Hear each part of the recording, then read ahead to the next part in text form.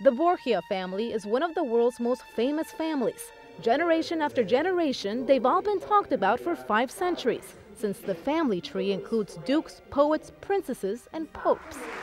So to find out where the legend of the Spanish family ends and where reality begins, author Mario Del Bello wrote a book, which translates to The Black Legend of the Borgias. It's actually part of the Vatican's Secret Archives Unveiled collection. Many secrets come to light. For example, Lucretia Borgia never poisoned anyone, and she died a very religious woman in the Third Order of St. Francis. The Pope was never poisoned, but instead he died of malaria, and we could go on and on. The story of the Spanish family is truly fascinating.